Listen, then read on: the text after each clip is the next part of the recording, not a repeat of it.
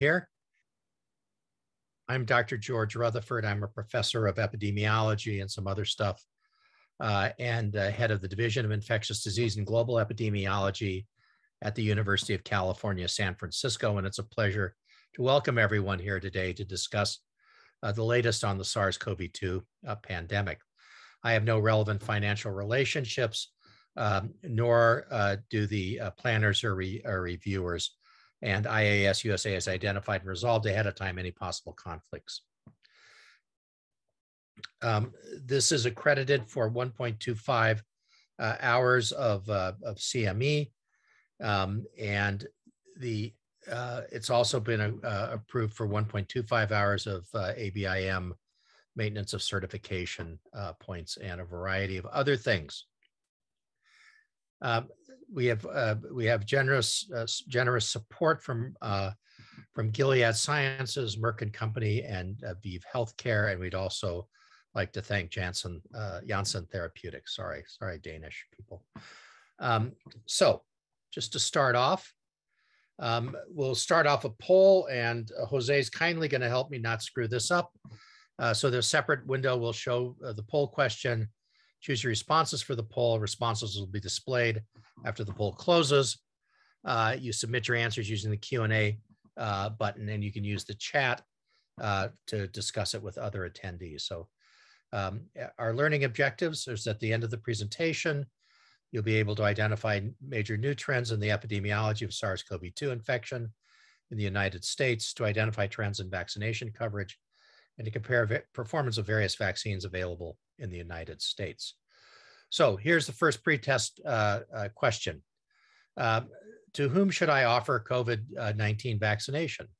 Please choose 10 micrograms Pfizer primary dose for anyone between 5 and 11 years old, 30 micrograms of a Pfizer primary dose or booster for anyone 5 years old and older, but only if they have an underlying condition, 100 micrograms of a Moderna booster for anyone 18 years of age or older, or Johnson & Johnson or Janssen booster only to those who've had an mRNA vaccine. We'll give you a second to vote here.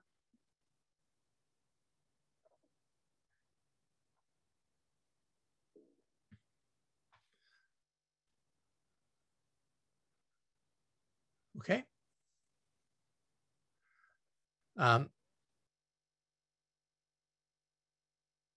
A few people avoided some traps. We'll get to this a little bit. We'll get to come back to the end. If an unboosted vaccinated patient were planning to travel during the December holidays, where would you characterize the risk of exposure and hence the risk of breakthrough infection? I'm sorry, if an unboosted vaccinated, and hence the risk of breakthrough infection to be the highest? Florida and the Gulf Coast, Southern California, the upper Midwest, or Texas?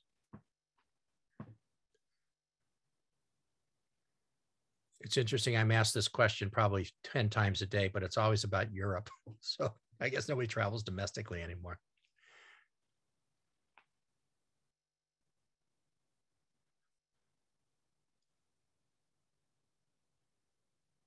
All righty. Ooh, interesting. Okay, moving on. So I gave my first lecture on COVID on March 7th, 2020. And at that time, these are some slides from that lecture. Was largely a Chinese phenomenon, with most of it in Hubei province, which is where the city of Wuhan is. It peaked around second to third week of January, and then fell over time. This bump here was because of a change in case definition. And the orange is outside of Hubei and the blue is within Hubei. And you can see how concentrated it was in Hubei province, which is kind of a central city. Think of it like St. Louis. But also during this period of time, it was starting to appear elsewhere in other parts of Asia, South Korea, Taiwan, some in Japan, and then in the Middle East, in Iran, which was one of the major portals of emergence of the infection from China. And then finally in Europe with this huge surge. This is predominantly Italy, and that took off and went to the, and you can imagine, where that went. Interestingly, the cruise ship, the Diamond Princess, had enough cases that it showed up on this international chart at that point in time. So that's where it came from. And as we know, it's spread all over the world. This is the most recent, interestingly, from the Director of National Intelligence for the US. The Intelligence Council assesses SARS-CoV-2, and they try to come up with a thing. The bottom line is, this was most likely caused by natural exposure to an animal infected with it or a close progenitor virus. So I think this is as close as we're going to get in the US to acknowledging that this was a zoonotic event. So where do we stand now? So let's go over a little bit of the worldwide epidemiology. There have been 262 million cases, more than 250 million cases. There have been more than 5 million total deaths. We're at a clip of about 4 million new cases a week, and it's going up. The death rate is thankfully going down somewhat, but it's still at almost 50,000 deaths per week. You can see this huge amount in Europe, right here, this lighter green bar. The US and the Americas are not blameless. We have a lot of stuff going on. But if you look down across this, the current cases have been, the US is running almost 600,000 cases a day. In Germany, UK, France, Russia, Turkey, Poland, Netherlands, the Czech Republic, and then Vietnam. And so the surge in Europe, which is a big surge here, right, is driven by failure to vaccinate, and it's predominantly in Central and Eastern Europe, where there are large under-vaccination rates. In other parts of the continent, it's picking off unvaccinated populations. In the UK, for instance, we'll talk about this later, it's mostly unvaccinated adolescents and kids. Austria, jumping to the fore, mandated vaccination for everyone. A little unclear how that's going to be enforced. And then we have, as you all know, the emergence of Omicron variant in Southern Africa, and it's spread to Europe, the US, and other countries. We'll get to that in a second. Here in the US, we are surging. We had 28% increase in cases over the last 14 days, an 18% increase in hospitalizations, and a 13% increase in death compared to 2 weeks prior. You can see this newest wave starting to come up here. Now, it's not nearly as crazy as it was last year. Last year, in this 5-week period, we went from 80,000 to almost 200,000. Here we've gone from 74 to 110,000. So it's a more modest increase by about 80,000, but still it's pretty. This could easily be a harbinger of things to come, which is why we're so worried about vaccination coverage, the emergence of Omicron, and a few other things. In the US, only 60% of the entire population is vaccinated. Luckily, we've managed to vaccinate 87% of people 65 and older. Vaccinations are maldistributed in the US, and as a result, transmissions maldistributed in the US. Some of these states here in the upper Midwest are pretty well vaccinated. If you look at Massachusetts, 72%, Minnesota at 63%, California, not in the upper Midwest, obviously, 64%, Illinois at 62%, Michigan at 55%, New York at 69%. These are all pretty, these are relatively high rates by US standards. Michigan is right about at the US median, but it's not enough. Even in a state like Massachusetts with 72% vaccination, it's not enough to hold this down. So it suggests that transmission is that herd immunity remains elusive even at these sort of levels in the 70s.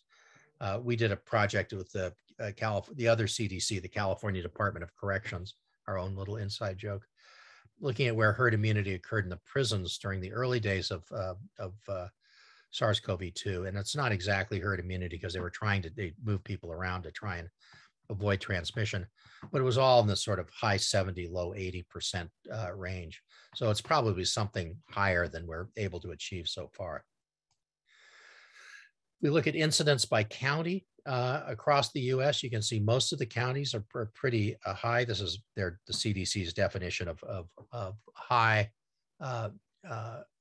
over time. Some of the southern counties where there was a ton of infection this summer have a lot of naturally acquired infection, and they're holding the line against reinfection. And then out here in the Bay Area, where I'm talking from, there's been a lot of push for vaccination, and therefore incidence is pretty low here as well. This is Ventura County, just up from Los Angeles. And then Puerto Rico and Hawaii have done the best. It's being on an island is helpful. Now, this interestingly, this is a calculation that's done from it's basically the risk for unvaccinated people. It's based on cases and test positivity rates. And you can see this sort of swath that goes diagonally from the Southwest up into the Northeast, with a huge preponderance of risk here in the upper Midwest. So people who ask me are, should I go to Florida? Should I go to, visit my relatives in Detroit? This is a pretty big difference, right? So I think that this is kind of where the infections are right now. This is where the test positivity is highest. This is where transmission is going on. And this is where there's the greatest risk for unvaccinated people. Okay, so where are we going and what can still go wrong? Well, as we know, there's maldistribution of vaccine with substantial pockets of under-immunization that can sustain epidemic transmission. So vaccination coverage is highly variable in the United States. And as you can see, we range from states like, Ohio and Indiana, with fewer than half of people vaccinated, and most of the South, to states with more than 60 to 70% of people vaccinated. This is first dose, not total vaccines. It's the only data CDC has. But if you remember, New Mexico had a lot of transmission.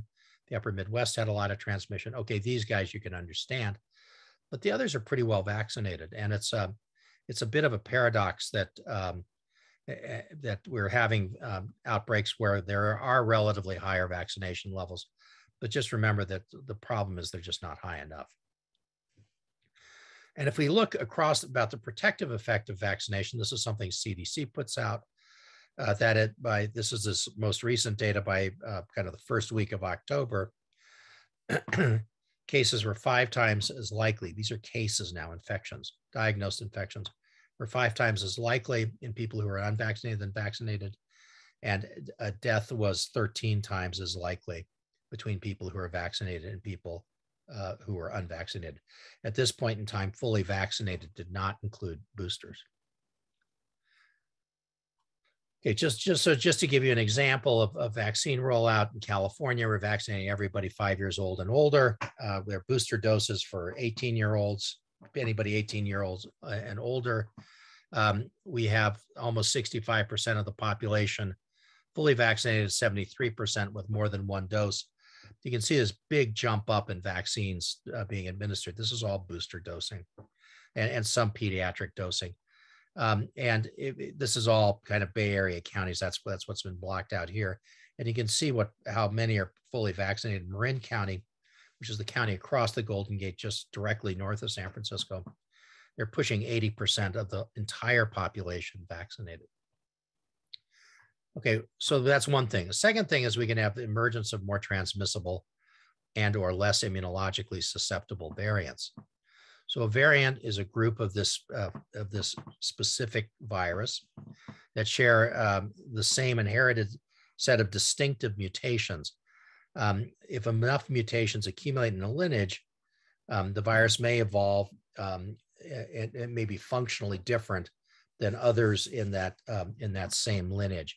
This is mostly about the spike protein. This is the RNA sequence. The spike proteins are here. And a lot of these mutations are occurring up here at the tip, the receptor binding domain, which is the part that binds to the ACE2 receptor on respiratory epithelial cells. Okay. Now, the spike protein, this is your factoid to learn. I should have asked you this in the pre-test, is 1,273 amino acids long. So it can accumulate a lot of mutations. But there are relatively fewer amino acids that make up this binding site on the at the receptor binding domain. So why do variants emerge? I think this is an important thing to talk about a little bit. The evolutionary burden on viruses is to reproduce more.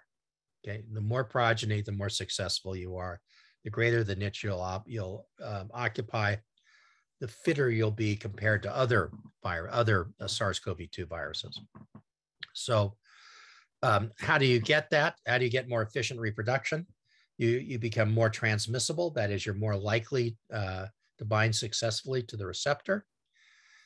You can also have longer shedding of the virus, or you can have a greater ability to evade the immune system.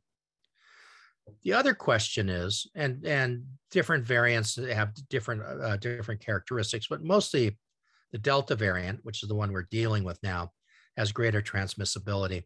There's some suggestion that the Omicron variant, which I'll discuss in a little bit, may have some immune evasion capacity. I think the other thing that's important is to talk about where variants emerge. There are kind of two potential schools of thought here.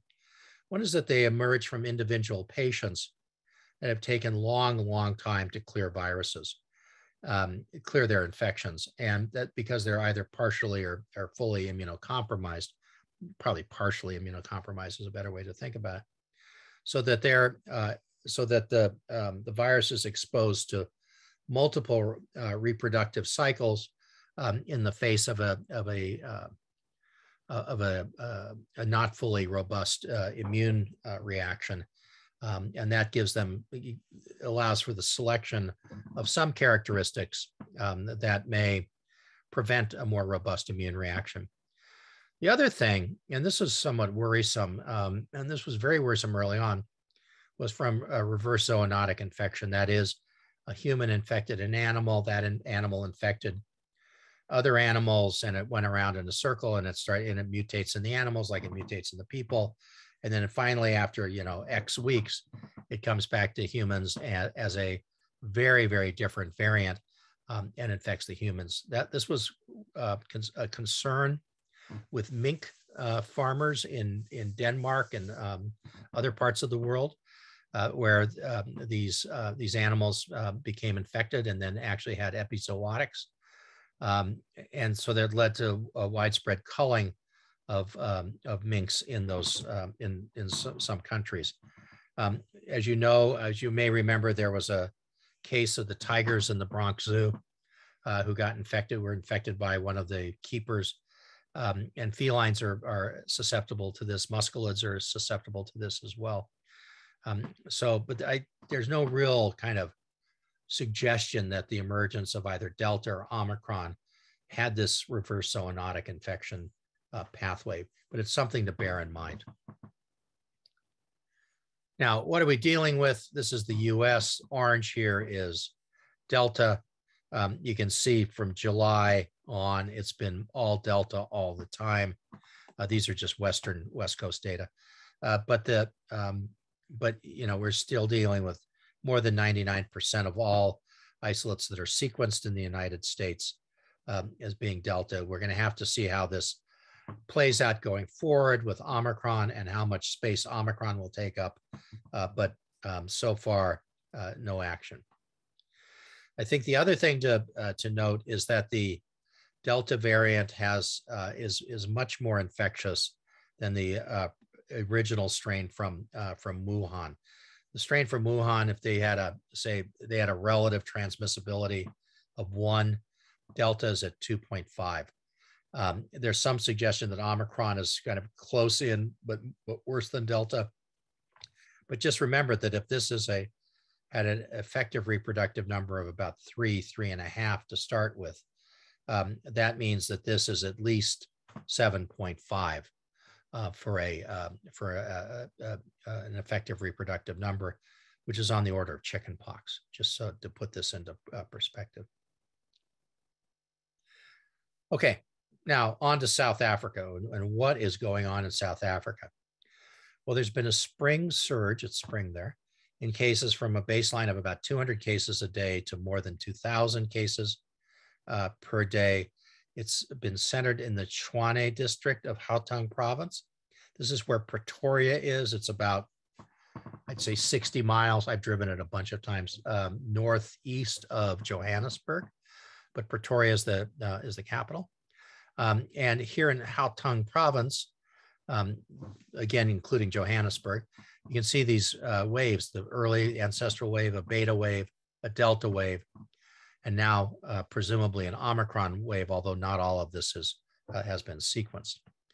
Across South Africa, only 21% of the entire population has been fully vaccinated, so it's quite a susceptible population. And then Delta predominated in October, but this new variant, what we now call Omicron, came in November and basically displaced it. Now, this is important because we usually look at these graphs that add to 100%. These are the actual numbers.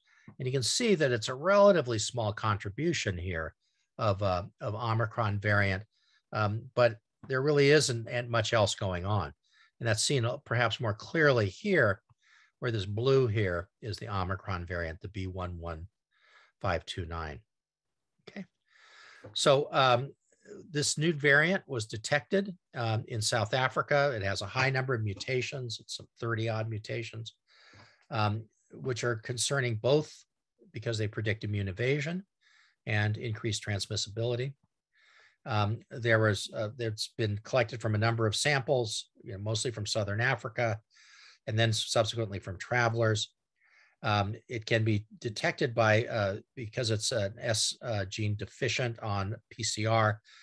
So if you use one type of PCR, you can actually pick it up from the PCR without having to sequence, or you have to confirm it, sequence to confirm it, but you get some early indication. This is their early diagnostic signs from diagnostic laboratories that it spread to other provinces, and they're now pushing much harder on vaccination. But here, when you use these charts that add up to 100%, you can see how it's really starting to displace the Delta variant, which is concerning. Although, again, these are based on very, very small numbers. Okay. This is a very interesting letter from Angelique Kutsi, who's the president of the South African Medical Association, published last Friday. And she's talking about her patients. Most of them are seeing, or their members, most of them are seeing very, very mild symptoms, and none of them so far have admitted patients to surgeries. We've been able to treat these patients conservatively at home. Fascinatingly, there was no reported loss of taste or smell.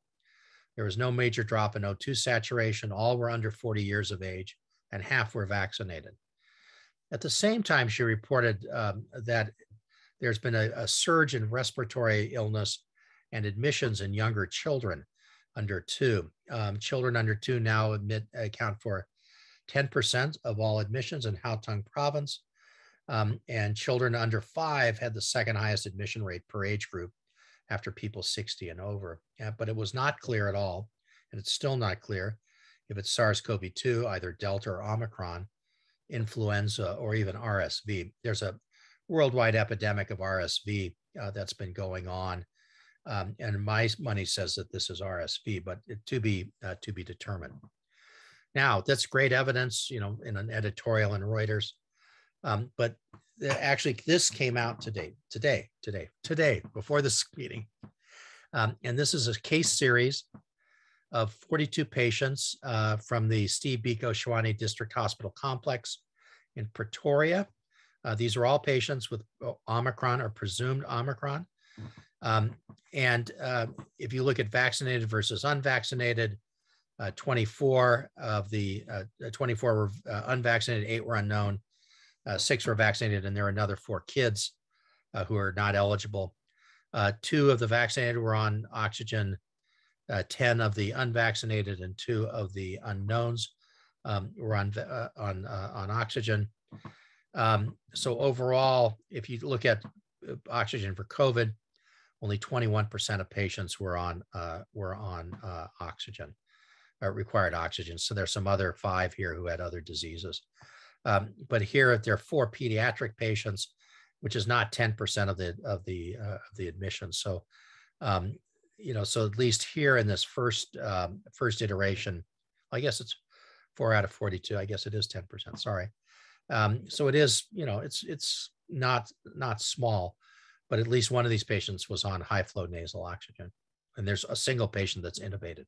Okay, so that's 1 out of 42 that's intubated in the hospital. So that's and their impression as it goes out through all of this is that this is a milder disease. The other thing that's come out of South Africa, and this is now in Med Archives, is that that reinfection may be more common. And if you look at primary infections and reinfections, you can see the spike of reinfections that's starting here in November and going into December. This corresponds with the Omicron surge and is quite a bit different than what was seen in other prior surges. So there's some concern that Omicron may confer less naturally acquired immunity or be less, have less kind of pluripotentiality for vaccination and cross protection for reinfection. Again, very, very preliminary. Okay, so what have we done in response to Omicron? WHO classified it as a variant of concern. The US closed travel from Southern Africa. President Biden, which probably is going to be lifted here pretty quickly because it's not doing anything anymore. President Biden announced a winter pandemic strategy on December 2nd. You have to test negative within 24 hours, either PCR or antigens before departure to the US. Also, he's pushing at-home tests, and he's required those to be reimbursable by individuals' insurance, although I can tell he hasn't been filling out insurance claims lately if he thinks this makes it easier. They're setting up mobile family vaccination sites. They're really pushing antigen testing now, which I think it's about time, and promoting boosters. And again, the whole mantra is that vaccination will limit the emergence of variants. As you all know, we've had several isolates in the US. The first was in San Francisco in a traveler from South Africa that will return 2 days before this was even recognized, and 7 days before the travel ban went into effect. So you can see how porous these things are. Another was in Minnesota, who had no international travel experience, but had been at an anime conference or convention at Javits Center in New York City. And now that's recognized that there are at least a dozen cases from there, that there was probably some kind of super spreading event that went on there. We have other Omicron isolates, and they're showing up in other parts of the world as well. All right. So what's the third thing that can go wrong? We can lose confidence in vaccines and get more vaccine hesitancy. These are the latest data on vaccine hesitancy. 16% say no way, no how in the US. Even now, 5% of people saying they want to wait and see how well it works, which is 18 months into this. It's sort of not 18 months, 10, 11 months into this with more than 200 million people vaccinated. It's sort of crazy. And then there is a small margin that's probably going to have to be forced into getting vaccinated. So remember the 16% here, okay? If you look at 12 to 17-year-olds, 31% say definitely not. And for 5 to 11-year-olds, 30% of parents say definitely not. There's a lot of waiting and seeing in this group. And nationwide, we see low levels of uptake in 5 to 11-year-olds. Luckily, in the Bay Area, we're having pretty high uptake, at least for first doses. And in at least one county, Marin County, again, it's pushing 50% of 5 to 11-year-olds have gotten at least a first dose.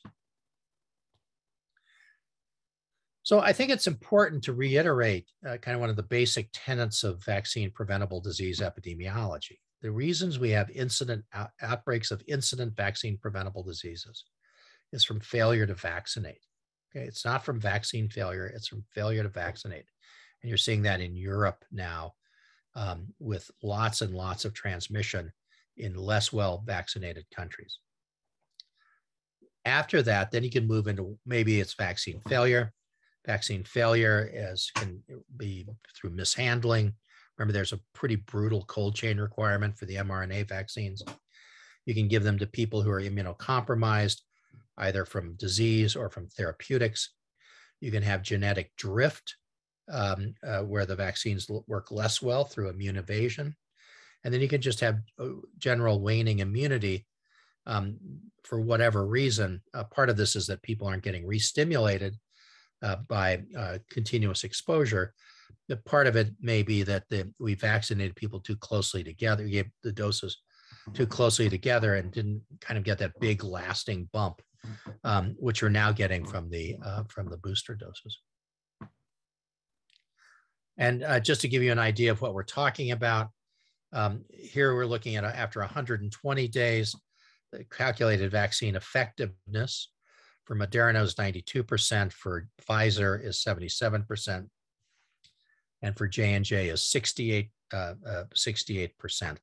This is held up in a number of studies, and in fact, the numbers are, even the VA study, are dramatically lower, but that was done a little bit later, but it's still of that order of magnitude.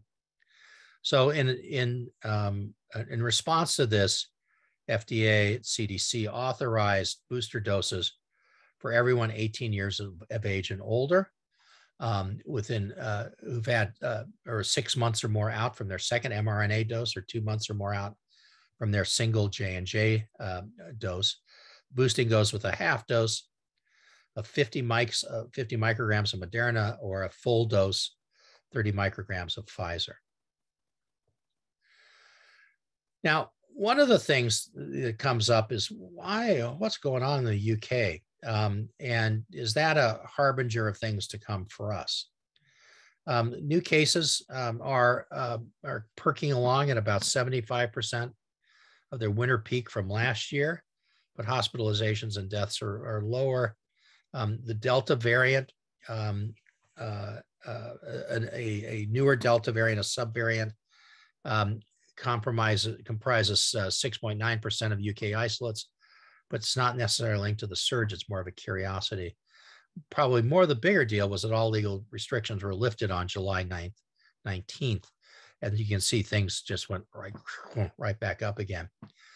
Here, school children in the UK, not here, in the UK, school children are driving it with driving the surge with a third of the cases in children under 15 years of age. And there's now a new campaign to vaccinate 12 to 15-year-olds. Here, this is going up. You can see in 10 to 14-year-olds, 5 to 9-year-olds, and it went up and down in 15 to 19-year-olds. And then, of course, when it goes up in this age group, it goes up in this age group because the parents are seeing it as well. And the day I put this slide together, this kicked up. This came in the Los Angeles Times, that unvaccinated teens were driving infection rates in Los Angeles County. And you say, well, how could that possibly be true? But if you look at the data, this is vaccine coverage in Los Angeles and San Francisco counties, our favorite compare and contrast. You can see here that 87% of 12 to 17-year-olds are vaccinated and fully vaccinated in San Francisco, as opposed to 65% in Los Angeles. At least 25% unvaccinated out here versus this is less than 10%. And so you can see that you could sustain transmission with this group and this group much more easily than with this, these fewer numbers here. So I'm not at all unconvinced that this isn't true, that adolescents are driving some of the surge in Los Angeles. A lot of the data have come from Israel that we follow, and they've also evaluated the effectiveness of booster doses. So they get, so they're comparing 2 doses to 3 doses here. This is hospitals, this is severe disease, this is death. The vaccine effectiveness is 83% for infection, 95% for hospitalization, and 80% for death compared to 2 doses. So that's pretty favorable. Again, these were key data in pushing the decision to vaccinate.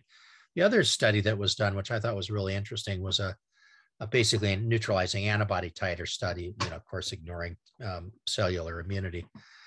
But this starts with the primary series, J&J, Moderna, or Pfizer, okay, same, and then looked at 3 different boosters. So if you got, for instance, J&J and then got Moderna, this is with twice the dose we're using, actually. The geometric mean titer rise was 75.9. If you got J&J and got J&J, it went up 4.2. And if you got J&J and got Pfizer, it went up 35.1. Again, this is double the dose. There was something about people who got Moderna and then J&J boosters going way up that came out in the paper yesterday, but it's not that much in this study. So anyway, I think this is, I think the point here is that, at least in my eyes, is that if people got a J&J vaccine, they should be getting an mRNA booster. Okay. 3rd doses have been recommended since August for people who are less likely to develop immunity after a primary series, solid organ transplant recipients, severely immunosuppressed, and people on hemodialysis. That still leaves 40% of people in these groups unprotected. And I think we'll keep seeing them getting vaccinated over and over and over again.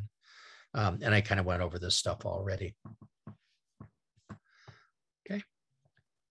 And then pediatric vaccines have now been approved and being administered to 5 to 11-year-olds. This is my 11-year-old granddaughter. It looks like a veterinarian's office. I told her it's a drugstore. But Pfizer gets a 10 microgram dose, which is 1/3 of the adult dose. The next steps is that FDA is going to consider an EUA for Moderna for 5 to 17-year-olds, the new authorization for 2 to 4-year-olds, and then down the line, 7 to 23-month-olds is going to be happening probably in the first quarter of the year. What else is going on? What else could go wrong? We can underutilize existing technologies. Now, I'm really do epidemiology and public health, so I'm not in the hospital trying to take care of these patients, but read the literature. There are several things that are gone on. The Regeneron monoclonal antibody combination has proven to be quite effective in patients with symptomatic infection. Merck has put out this new drug called molnupiravir, which has now been approved by or been authorized by FDA. It was at the time was said to be 50% effective. It's closer to 30%. The US has bought into this fully, and we're ordering all this stuff, and we'll see what else comes out. But there have also been trials with similar data for remdesivir, and then Pfizer looks like they knocked the ball out of the park with a new drug called Paxlovid, which these are all antivirals as opposed to monoclonal antibodies. The problem with monoclonal antibodies is these variants sort of shift around. It's not at all clear that how well these are going to work. This stuff should work, however. And then finally, we ignore the international spread at our peril. The US has done quite a bit on this in this area, but not nearly enough. South Africa has a population of 60 million. And, we've given them, however many doses we've given them, but it's hardly 60 million. And we need to be, I think we need to redouble down on our efforts to try and vaccinate people in highly populated countries, especially those with a lot of HIV infection like India and South Africa, potentially Brazil, or at least uncontrolled HIV infection, because that's one of the big breeding grounds for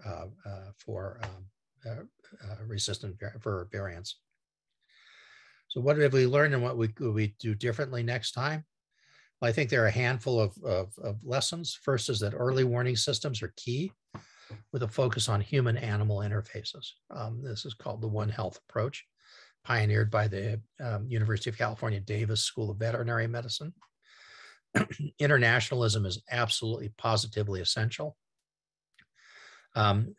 We need to employ private sector solutions for manufacturing and distributing early prototype diagnostic and screening tests. CDC trying to control the flow and the supply of these reagents early on set us back several weeks. The problem that did not happen in Europe. We need to strengthen domestic and global health architecture for planning pandemic preparedness and response. There's a framework convention that the World Health Assembly endorsed last week in Geneva. The World Health Assembly is like the General Assembly is for the UN, for WHO, which is to try and redo this whole architecture around planning pandemic preparedness and response. And then in the United States, for sure, we need to reinvest in public health and rebuild the public health infrastructure, which has been stripped bare over the last umpteen years. So in summary, as with any vaccine preventable diseases, the primary reason for incident cases is failure to vaccinate. And counties and states and countries, for that matter, with the highest incidence often have the lowest immunity, with both natural plus vaccine-acquired immunity. How well natural acquired immunity will stand up with Delta, with the Omicron, is kind of an open question right now. Breakthroughs remain rare, although given the number of people who are vaccinated, it will seem quite common in your practices. I think we're likely already seeing the start of a winter surge in the US, and how bad it will be will depend on Delta versus Omicron. If Omicron is really causes less severe disease and is more transmissible than Delta, that might be a really good news Christmas present, right? We're going to squeeze out Delta, bad Delta, replace it with pretty milquetoast Omicron, and the hospitals remain relatively open. And while we may have a lot of cases, they're not going to get particularly sick. As Bob Wachters, the chair of medicine here at UCSF, described that scenario as a Hallmark card, scenario. And it's probably too good to be true. I think you have to really stay tuned, and it's far too early to act on that. We have the problem of waning immunity versus boosters. I think this is far more important than this little battle going on here. And we're going to have to get the population boosted. Then we're going to have to move into adolescents and kids to get them boosted. So we essentially have a 0-1-6 vaccination schedule for the mRNA vaccines. That's what's going to hold the line for us. We have to see how the vaccination mandates play out. As you know, they're being legally challenged. There was a fascinating article last week, and it's either in JAMA or the New England Journal, that looked at all the legal interventions that have been enacted in the United States around trying to control the epidemic. And something like more than 90% of them are about things you can't do. Like you can't do this, and you can't mandate vaccines, and you can't mandate masks, and all this stuff about it's individual liberty trumps disease control. And then finally, we're going to have to see what happens with the coverage of 5 to 11 and 12 to 17-year-olds. They'll remain important in the epidemiology and transmission of the disease, especially older kids. And then we have potential for influenza A, not really realized yet, and RSV syndemics. RSV, I think, is particularly problematic for younger children. So, so let's move on. All right. So to whom should I offer COVID-19 vaccination? Take it away.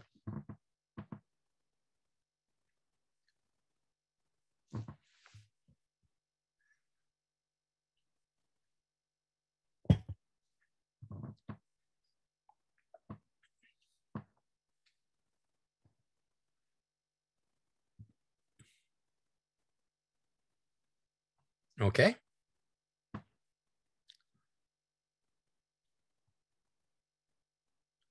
Sorry. Yeah, good call. The Moderna booster is 50 micrograms, by the way. That's the trick part of that one. To whom should I offer COVID-19 vaccination? Only the Pfizer series is available for children and adolescents. Children less than 12 receive 10 mics. Those 12 to 17 get 30 mics. The Moderna booster is 50 mics, and J&J can be boosted with anything. All right, if an unboosted vaccinated person were planning to travel during December holidays, where would you characterize the risk of exposure and hence the risk of breakthrough infection to be the highest? Again, unboosted but vaccinated patient. One choice.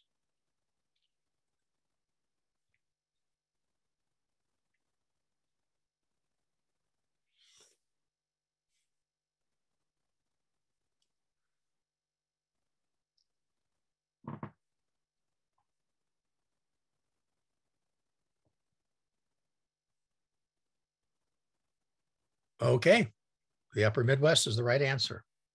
Very good. Okay, terrific. Well, it's been a pleasure to talk to everyone. And I'm going to pull up the Q&A things here. So Ron Baldessari, whom I used to work with at CDC, says, do you really mean maldistribution of vaccine or maldistribution of vaccination? That's a fair point, Ron.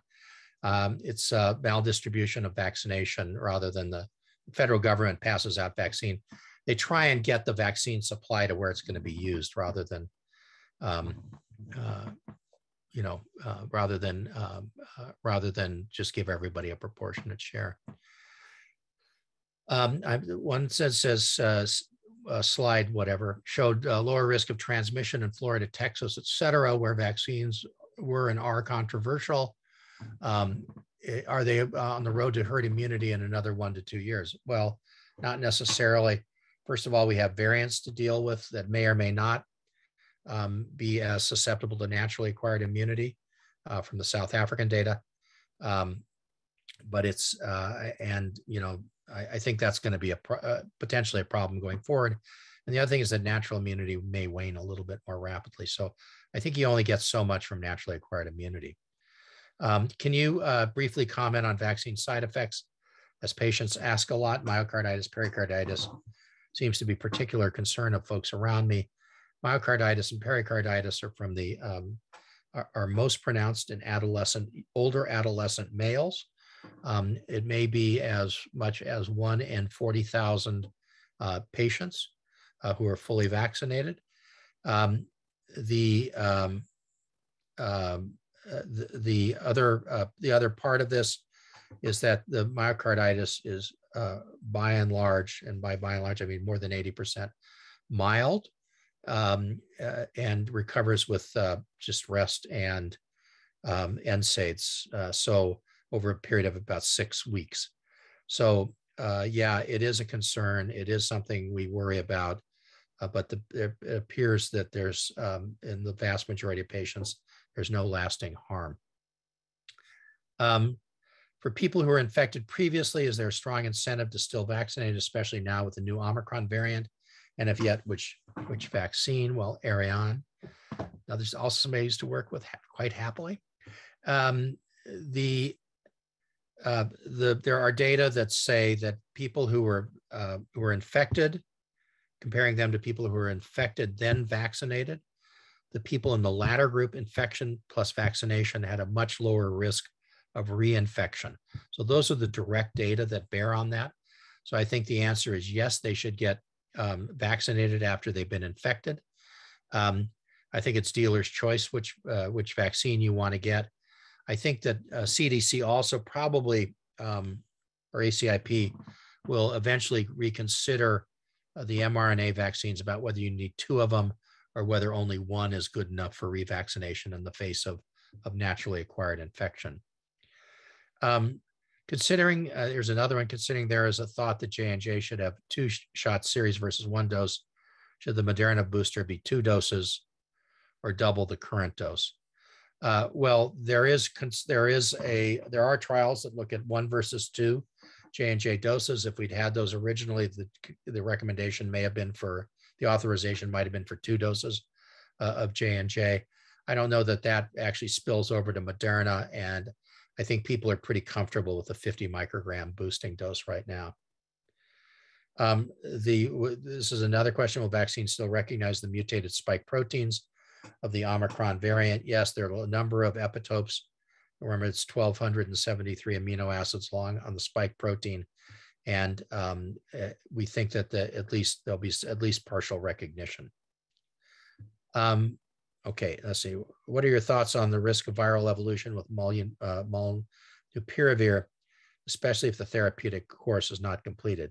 Well, as with an all antibiotic, including antiviral drugs, yes, you can breed resistance if you do this, if you don't manage to kill the virus outright. So that remains a concern.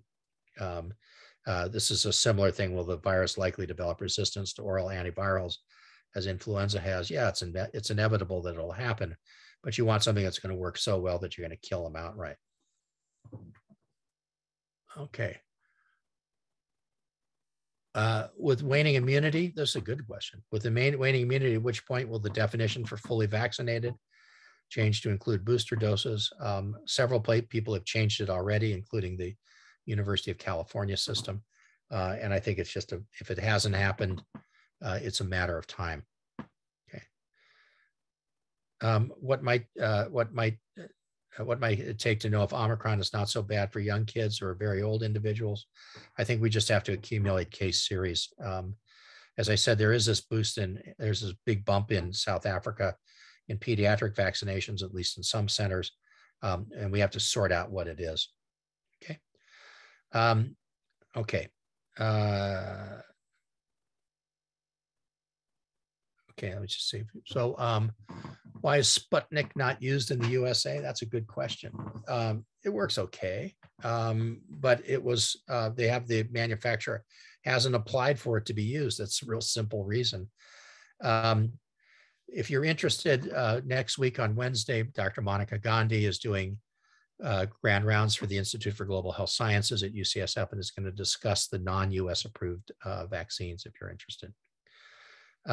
Okay, how much do you think the infection numbers are underestimated? They're underestimated by 40% based on what we know from China. So I think if you're, for any estimate of the number of infections, if you're going off of case numbers, you have to probably a little less than double it. Okay. All right, here's a good one. What do you feel is more effective as a public health intervention for large group gatherings, mandating vaccine for all attendees or having all participants test within 7 days of the event? I think mandating vaccine is far superior to that. Now, if you'd said within 12 hours of the event, I would have had to think about it. But that's the whole point about the US for the travel reentry, trying to squeeze it down from 72 hours to 24 hours, is that you'll miss fewer people who are you're just becoming infected, just becoming symptomatic, which is when they're also shedding maximal amounts of virus. Do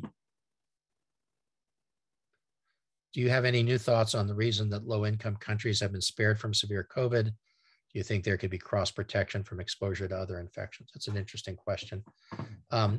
If you think about, start with, they haven't really been spared. I think that the concern is that there's been underdiagnosis. Plus, there's a tremendous youth bubble in Africa, youth bulge and demographically in Africa. So the population's much younger than in other parts of the world.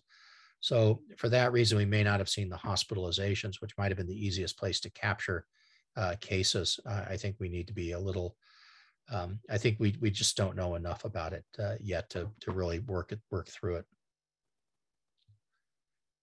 Okay.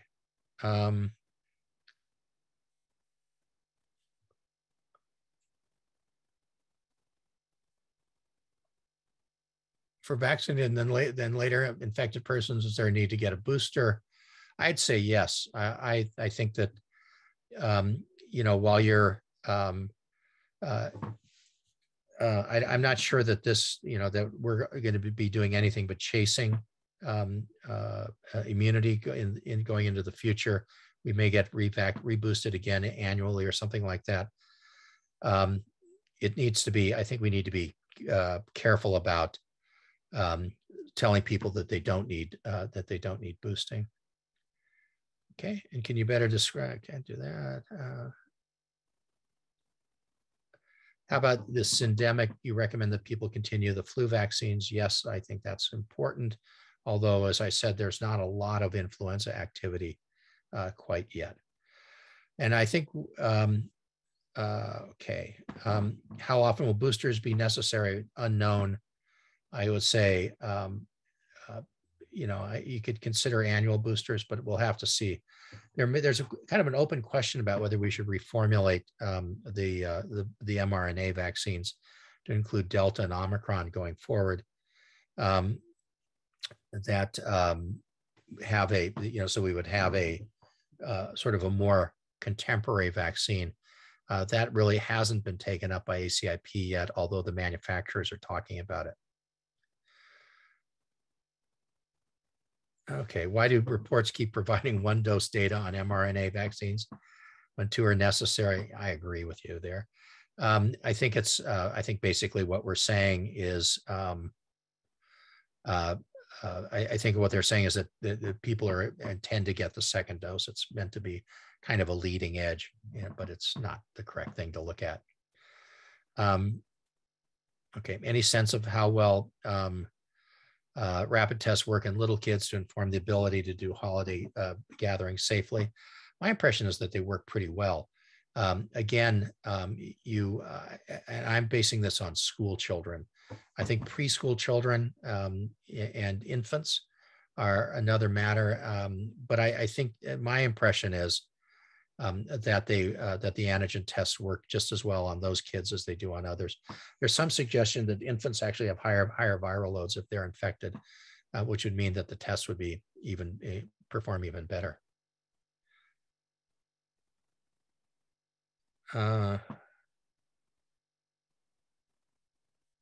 Okay. Let's see if I can pull another one.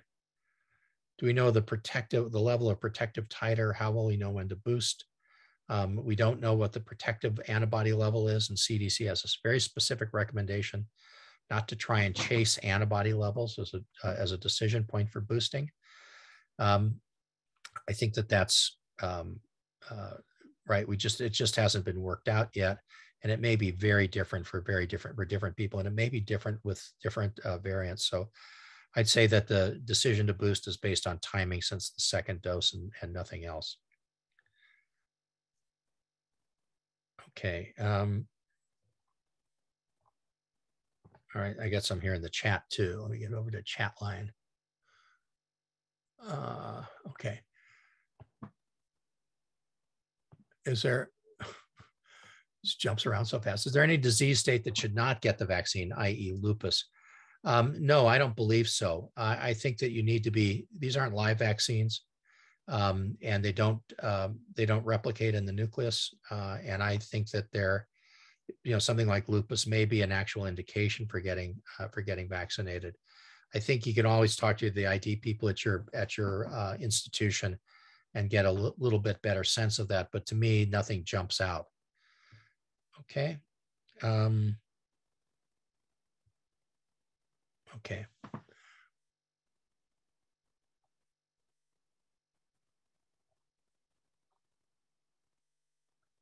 Does infection with Omicron produce antibodies effective against Delta or other variants? That's a good question.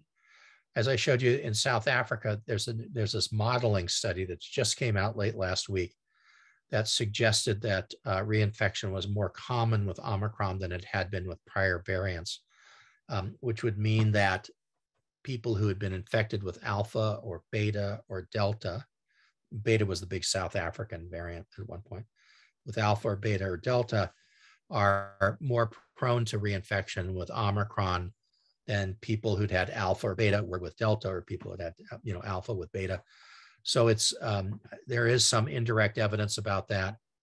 I think it's I